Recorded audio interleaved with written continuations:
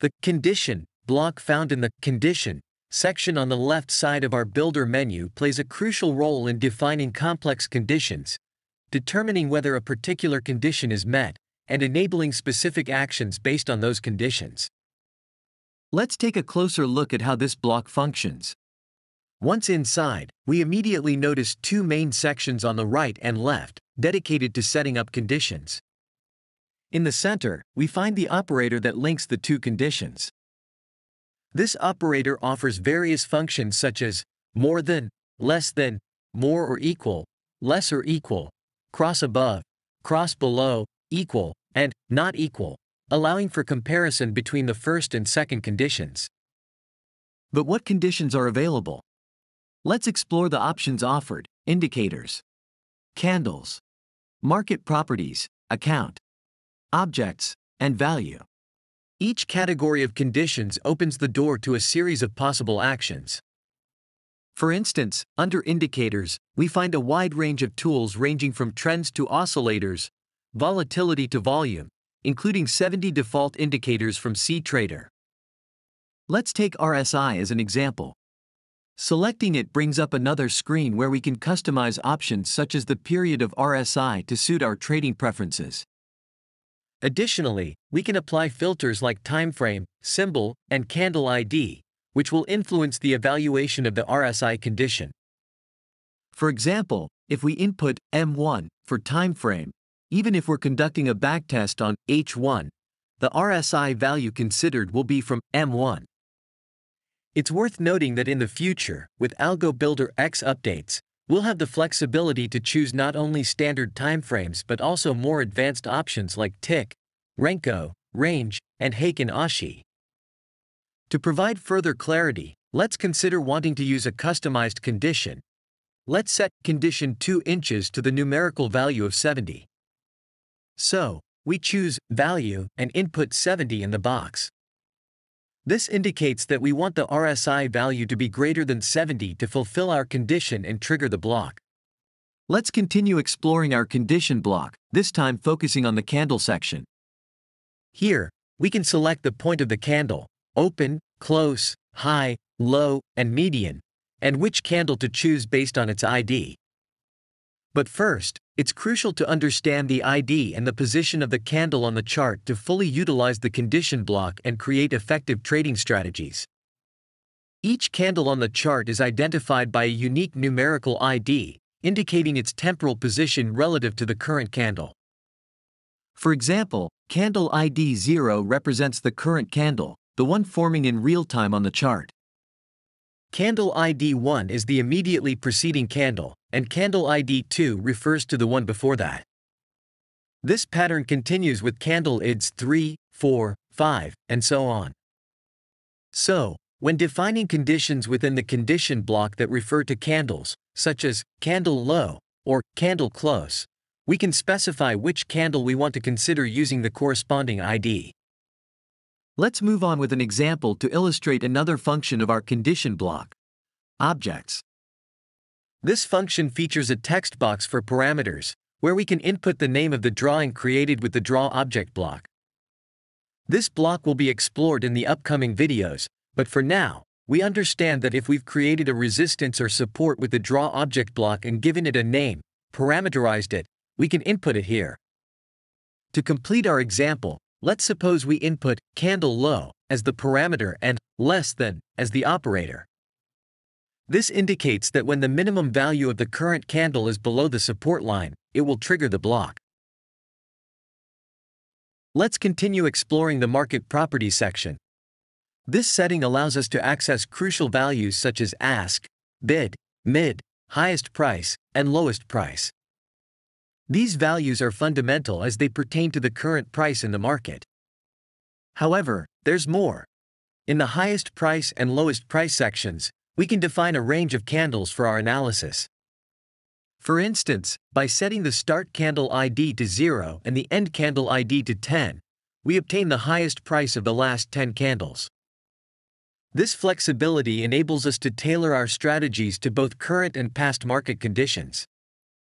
Additionally, we can choose the target value based on the candle ID, price value, or time value. This option provides us with further opportunities for customization and precision in our analysis and trading decisions. Moving on to the account section, this area allows us to directly interact with our trading accounts data. Here, we can monitor crucial parameters such as balance, equity, profit, free margin, and margin in use. These data provide a comprehensive overview of our account's financial health and help us make informed decisions regarding position sizes and strategies to adopt. Furthermore, we can use this information to effectively manage risk, ensuring that we maintain an appropriate balance-margin ratio and thus avoid margin call situations. Lastly, the account section offers us the possibility to execute trades directly from our code, allowing us to automate our portfolio and risk management strategies. Now let's explore some practical examples together. In the first example, we've connected the Check No Trade block to the Condition block, where we require the RSI to be greater than 70. If the condition is met, we open a sell position. In this case, we want the RSI indicator to refer to the H4 timeframe. Moving on to the second example, if we have no trades open, within the Condition block, we require that the closing of candle ID 1 crosses above the Simple Moving Average, SMA. It's important to note that we've also assigned candle ID 1 in the SMA filters to keep candles and indicators synchronized. In the third example, we've connected the Condition block to the false of the Check Trade Count block, meaning we're activating the block only if there are open trades. Inside the Condition block, we've used the Account section and selected the Free Margin option. If there are open trades and this value is less than 1,000, the C-bot will need to close all open trades. Finally, in the fourth example, we've used the Market Properties setting, utilizing the highest price. Here, we instruct our algorithm that, to open a buy position, the highest price of the last 10 candles must be greater than the highest price of candles from ID 11 to ID 20. Additionally, we've set the target value using the price value setting. In this video, we'll also explore the formula block, which shares the same concept as the condition block. However, unlike the condition block, the formula block allows us to perform mathematical or arithmetic operations within the strategy. This block enables us to combine various numerical values or indicators through operations. Upon delving into the details of the block, we'll notice that the configuration is similar to that of the condition block, with the main difference being that instead of defining a condition, we can now define a mathematical operation. The available operators are addition, subtraction, multiplication, and division. Therefore, we can request our conditions to be based not only on greater or lesser comparisons but also on mathematical operations. The main difference between the two blocks is that the formula block yields a variable result, which we find in the bottom right corner of the block. It's important to remember that all variables created within the strategies must be reset using the Modify Variable block, but we'll address this aspect in detail during the dedicated video tutorial on the block. Exploring the formula block will allow us to expand our analytical capabilities and implement more complex and customized strategies. Here are some practical examples on using the formula block. The first, very simple, is to use the formula block to calculate a profit target and to be able to close the trade. In this case, the target is 50. With 50, we mean the profit in gross profit, which is the currency we are using in our trading account. The formula we have created is account, balance, plus 50, and the result, our variable, is daily target. Finally, we connected our close trade block. Note, in this example and in the second one, we do not use the Modify Variable block, but it is indispensable every time a variable is created. In the second example, we use the formula block to calculate the difference in pips between two simple moving averages with different periods. The first SMA is used with a 70 period while the second with a 14 period. By subtracting the two values, we have as a result our variable, which we called SMA difference. This variable will then be used in the condition block. In fact, if we open the condition block, we see our variable set in the Values option, with more than 40 pips. So if through our calculation inside the formula block, the result is greater than 40 pips, the condition block will be activated, and we will open the buy position. The last example, and also the most complete one regarding the use of the formula block, is the third one. In this example, we will see how to modify the stop loss of a position at the low of a candle with a 20 pip slippage. However, before reaching the formula block, we have set the check trade count block on no trade and the candle pattern block on a bullish candle, and below we see the buy action block. So if we do not have open trades, and we have a bullish candle, we open a buy trade. The formula block has been set on candle low on the left, subtract as operator, and 20 pips as value on the right.